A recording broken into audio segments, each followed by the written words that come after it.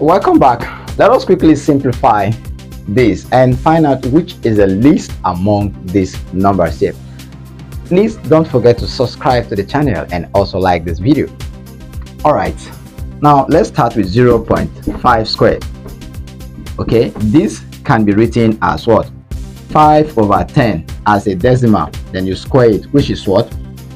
5 squared is 25, 10 squared is 100. Changing it back to what? Decimal, you will shift this point 2 places to the left, which will give us 0.25.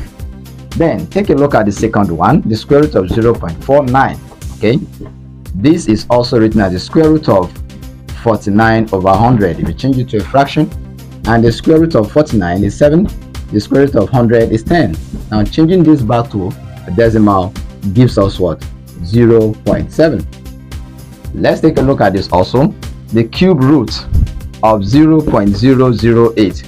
This simply means the cube root of 8/1000. If you change it to a fraction, and what is the cube root of 8? The number that will multiply itself and itself to give you 8, which is 2. And the cube root of what? 1000 is 10. If you change this back to decimal, you will have what? 0.2.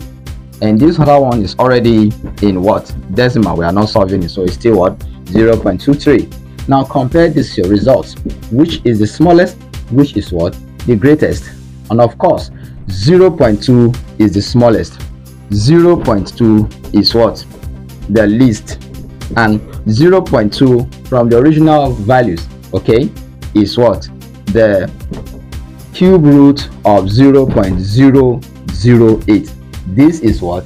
The smallest number here. It is the least. Thanks for watching. See you in the next video. Bye.